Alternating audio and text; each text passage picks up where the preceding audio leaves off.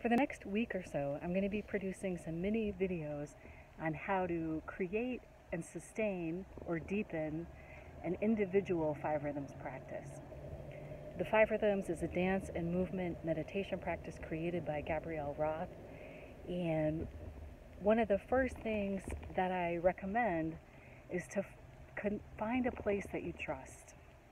So a place that calls to you. Sometimes this takes some seeking, whether it's wandering the beaches, wandering the woods, moving around your own home to find a corner or a place where you can really settle in. So a lot of times the place itself can really inspire me. And here we're at this really humble spot. I'm in East Windsor, Connecticut, the home of my parents and my family for several generations. And this is a place, this little river is called the Scantic River, and my grandfather used to fish here. So it's a special spot. It also was the winter territory of the Podunk people, an indigenous group who thrived here for many hundreds of years.